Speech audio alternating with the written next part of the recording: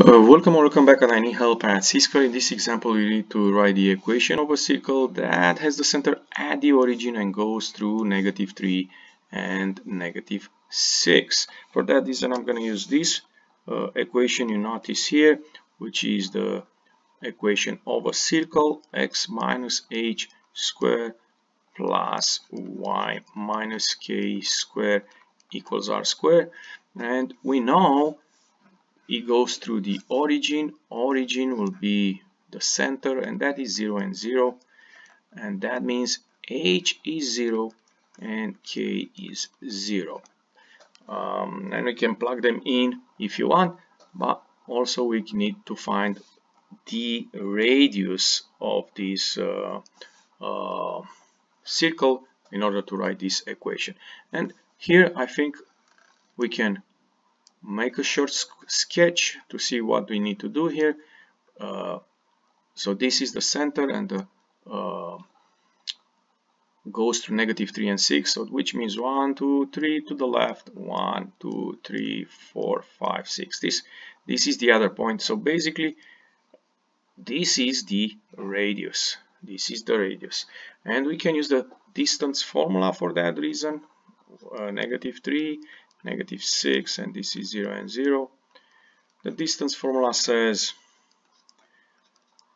square root of x2 minus x1 square plus y2 minus y1 square, and it really doesn't matter which one is point 1 and 2. So let's say this is x1 and y1, and the other one are x2 and y2. So this distance formula becomes square root of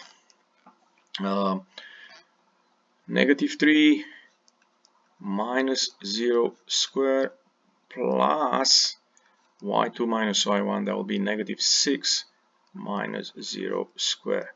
So then we have here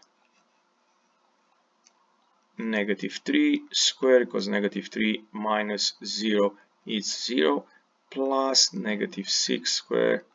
So we can keep simplifying, and we have -3 square, that is 9, -6 square, that will be 36, and if we add these two guys, we get 45.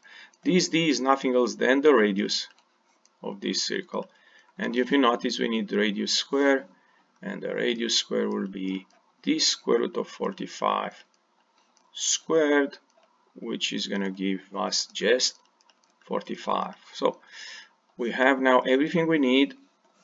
We have the center, which is 0 and 0, so we're going to have x minus 0 square plus y minus 0 square, and the radius square will be 45. The last thing I'm going to do here is to simplify these parentheses quick, because we can, and the equation is going to be x squared plus y squared equals 45.